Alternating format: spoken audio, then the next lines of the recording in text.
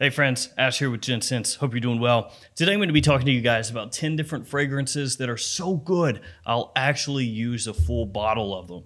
Probably. Obviously, I've got an issue running through entire bottles of fragrances because I've got a few of them. And more over there, and over there, and over there, and over there, and over everywhere. Still yet though, there are some fragrances that I'll probably use the entire bottle of because I think they're just so freaking good, and that's what these are. So let's jump into it. Let's check out these fragrances.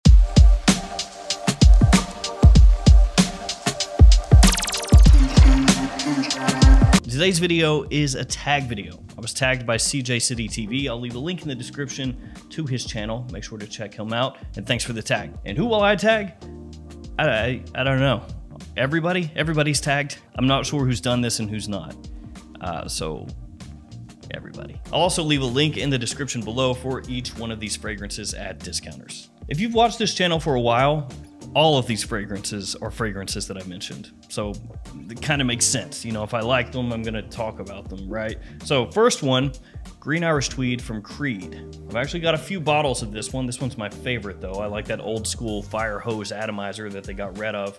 And I like the cap that doesn't click into place whatsoever. It's got lemon verbena, violet leaf, iris, and ambergris along with mint as some of the notes in the fragrance. Smells like a walk through the Irish countryside. This is one of the quintessential springtime fragrances for me and for lots of other people out there. It's green, it's sophisticated, it's gentlemanly, it's decades old, and yet doesn't smell dated at all to me. It still works as a compliment puller, as an attention grabber, and it works in pretty much any situation you can think of. Green Irish Tweed is an absolute love for me, one of my favorite fragrances of all time.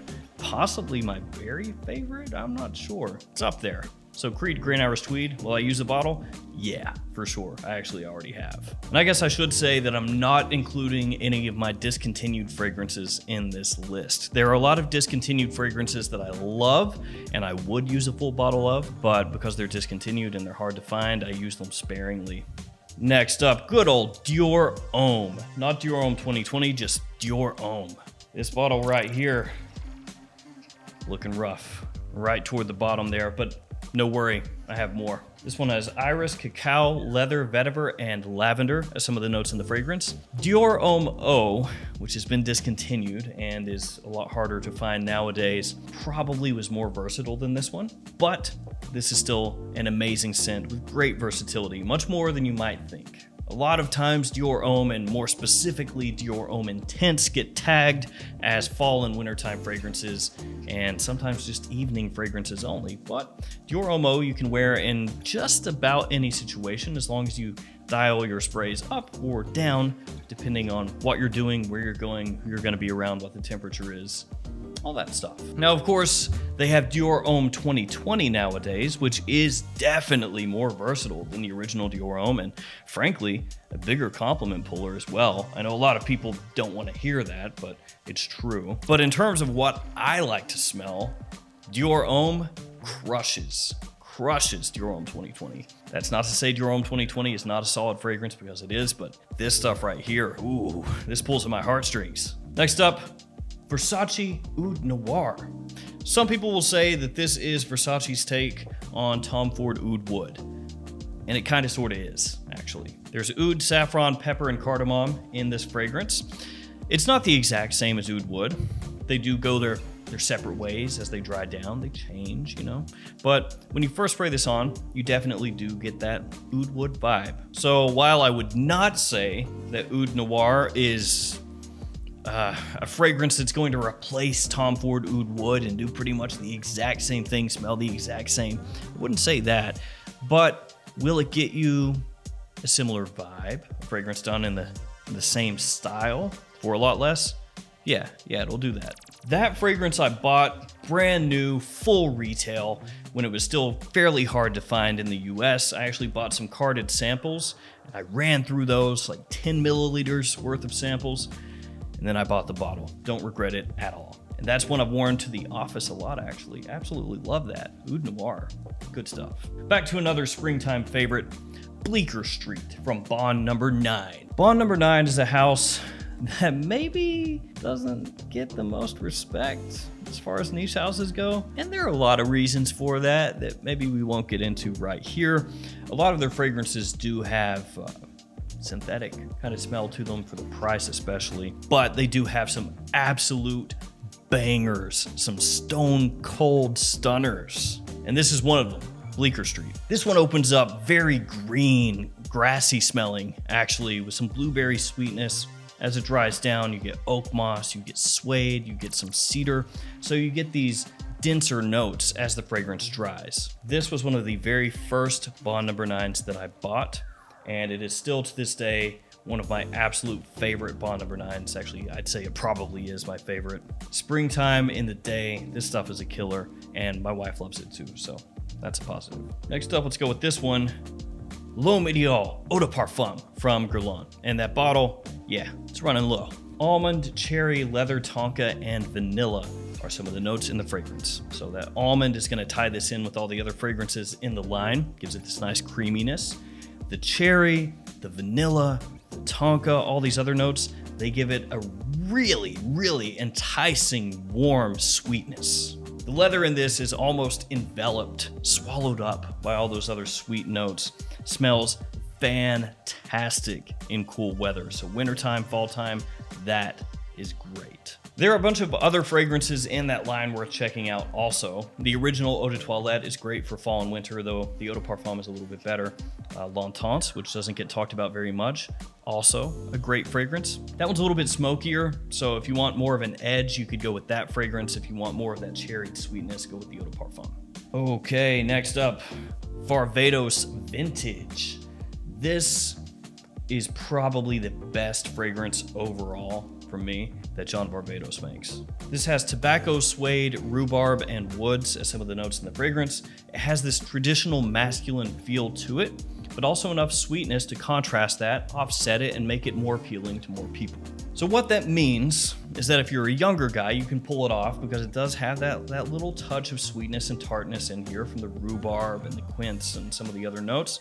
But if you're an older gentleman, it's not too sweet. It's not overwhelmingly sweet. It doesn't have that bubblegummy type feel, and it does have, like I mentioned, that traditional masculine feel to it. Like the base of the fragrance comes across in a more traditional way. So basically, it's just really appealing and pretty much anybody can wear it. That's what I mean. The performance on it is so-so. Not as good as you would hope for a fall or wintertime fragrance or an evening out fragrance, but typically from discounters, at least as of this video, Varvatos fragrances are affordable. So what that means is you can get a nice big bottle of this, spray it on as much as you want, and not have to think too much about how much you're spending every time you spray the bottle. Now I've got a huge bottle of this next fragrance, and yeah, it's running low, but it's okay. I've got a backup. It's Terre d'Hermès. Now I've got a big bottle of the Pure Parfum and also the Eau de Toilette. So I have both of the 200 ml size bottles of Terre d'Hermès in those concentrations. It's got orange, grapefruit, vetiver, flint, and black pepper as some of the notes in the fragrance. This stuff is amazing. Absolutely love it. It is a little divisive. Some people don't like it. They think that the earthy feeling, that some people would say dirty orange feeling in the opening, is not very good smelling, frankly. But I'm a big fan. I'm a big fan. I think it's fantastic. One of the better office fragrances ever made, one of the better formal fragrances ever made, but not so stuffy that you can only wear it in certain formal situations. It still has enough of a casual edge that you can pull it off pretty much anywhere. And that's what a lot of these fragrances have in common, is versatility. Maybe in different ways, shapes, or forms, but still a lot of versatility. Terre d'Hermès is one of the kings of versatility, especially for guys middle-aged and older. A lot of younger guys probably would go with Eau Très Fraîche, Terre d'Hermès Eau Très Fraîche, which is a fresher version, obviously, of Terre d'Hermès, and it doesn't have that earthiness in the opening. It cleans everything off. A lot of younger guys will go for that, and that's absolutely fine, because then you're gonna get that same vibe as the original Terre d'Hermès. You're gonna get that sophisticated feel, that grown-up feel a little bit, but with a more wearable, more approachable, cleaner edge. Next up, we got an homage Memoir, man. Yeah, Memoir. Huh. Kind of out of left field. When you hear Memoirs, you might think jubilation or reflection, maybe even beach hut or sunshine or bracken or overture or interlude. There's a lot of ones you could pick, but for me, Memoir. Now, most all those Memoirs fragrances I just listed off are top-notch fragrances. Love them. But this one, for some reason, just kind of calls out to me. Does that sound weird? Yeah, probably does. It's got mint, wormwood, incense, tobacco, additional woods, actually a good amount of notes here. There's a lot of masculine notes in Memoir Man. This one is green, smoky, woody, mysterious, dark, but not too dark. It's really, really well done. This is one that didn't immediately grab me. The first time I smelled it, I knew it was good, I knew the quality was there, but I just remember thinking to myself, when am I gonna wear this? That's the thing. When am I gonna be able to pull this off, you know? Memoir Man, great quality, wearability, question mark. Then as time went on and I got more comfortable with the fragrance, I realized Memoir Man is a stunning fall, wintertime, daytime, evening fragrance. Basically, that whole 6 months of the year, I wear it.